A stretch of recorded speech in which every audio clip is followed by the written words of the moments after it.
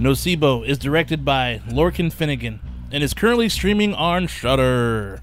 Christine is very successful at creating popular clothing for children. Has a kid of her own and a husband as well. Life seems pretty good until this one day during a runway show for New Kids clothing line, she encounters a dog that looks dead and bugs all over it, and these bugs go flying at Christine and one attaches itself to her. But once all the craziness ensues, there looks to be nothing in the room at all. Was she just seeing things? Was she just tripping? So anyhow, months later, Christine's quality of life changes though. She can't sleep well, constant headaches and visions, has prescription pills, up the ass. Even memory loss. It's affected her work in a very bad way, obviously. And then this one day, a woman named Diana shows up at her front door unannounced, claiming Christine requested her for her assistance around the house. So Christine at first is a little reluctant, but knows her memory is bad and welcomes Diana in. Crazy part, even her husband and daughter had no clue of this and are kind of questioning why this woman is in their home. Thing is, Diana takes care of the home quite well, makes food for them, keeps the place tidy, even starts taking the daughter to school. Things start to get even more interesting when Diana helps Christine with some of her issues. Helps the random shaking, it's all gone now. The headaches, gone. Diana seems to be a savior for Christine in a way. But her husband ain't feeling this dude and thinks something's up with this woman, questioning her every move, especially when Christine becomes dependent on Diana for everything. She wants Diana to heal all of her aches and pains, desperately. I mean, just take it away. Calgon, take me away. But at what cost? And who in the hell is this Diana and what is her true purpose? It's a pretty good movie, I gotta say, man. We've got a good movie here, folks. I really enjoyed the storytelling in this one. They did a good job slowly revealing what Diana's motivations are. You get tidbits every once in a while throughout to give some context. While this does have horror elements, I would say this is more of a psychological horror flick, I guess. Not much blood, but some pretty crazy imagery throughout.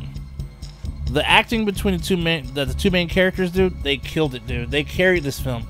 Eva Green as Christine was fantastic, playing a woman spiraling downward into depression and angst, but also a woman with her own secrets that's later revealed. And Chaya, I think it's Chaya Financier, as Diana, killed it as a stranger coming to this home. And wait till you find out why she's there, dude. Enough said. Also, you got Mark Strong. He's in this one as well. This dude could play anything, seriously though. But in this one, he plays more of a supporting character though, but still shines in every scene that he's in. Great pacing as well. Didn't feel too long and kept you engaged throughout the whole time.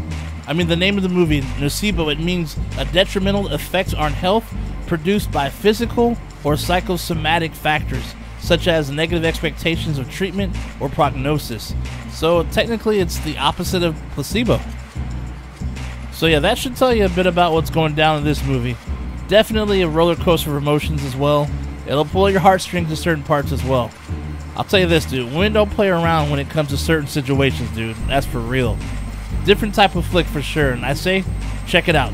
So, other recommendations, keeping with the strange visitor at home type vibe, I got two for you. First one is called Single White Female. It's about a woman advertising for a new roommate that finds something very strange is going on with the tenant who decides to move in. Dude, this one is really good, dude. It stars Bridget Fonda and Jennifer Jason Leigh. Dude, shit goes down in this one. Oh, the drama. There's some craziness, dude. It's available on YouTube to rent, though, for sure. Also, I recommend you The Hand That Rocks the Cradle. After her humiliated husband kills himself, an embittered pregnant widow loses her child and embarks on a mission of vengeance against a woman and her family. Dude, all I gotta say is Rebecca De Mornay kills it in this one, dude. Figuratively and literally.